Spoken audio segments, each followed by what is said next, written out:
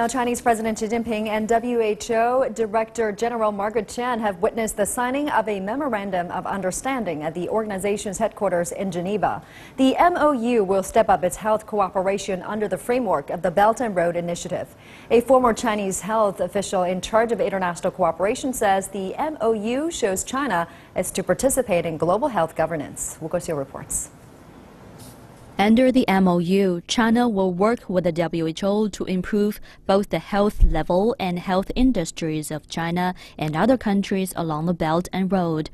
Areas of cooperation will cover implementing health regulations and public health emergencies. The two sides will work together to improve healthcare systems and to prevent and control infectious diseases and chronic diseases. There will also be closer cooperation related to the certification of Chinese medicine and vaccines. A former Chinese senior health official says the MOU shows China wants to contribute its own experiences to the world. This is not the first MOU between China and the WHO. The earliest was signed in 1978, but previous ones were mostly about China getting health-related support from the UN. This MOU is different. China now wants to go and cooperate with not only the UN, but also other countries. Efforts are already underway. 1,178 Chinese medical workers are in 51 countries and regions. 42 of those nations are in Africa. China began sending medical teams to developing countries in 1963.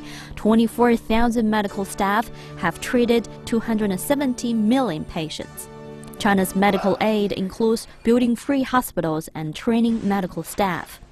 The largest aid mission was carried out in 2014, fighting Ebola in West Africa. As one of the earliest witnesses of these efforts, Professor Liu now sees the trends of change. From Ebola aid, China's medical assistance will have a big change. Previously, China mainly focused on providing clinical services. Now it's expanding to public health to help developing countries achieve the goals in the UN 2030 Sustainable Development Agenda. Those goals mainly aim to improve people's health. The National Health and Family Planning Commission has confirmed that Beijing will strengthen cooperation with the WHO's headquarters, its West Asian office, and its representative office in China to work to promote health efforts to countries along the Silk Road and the international community.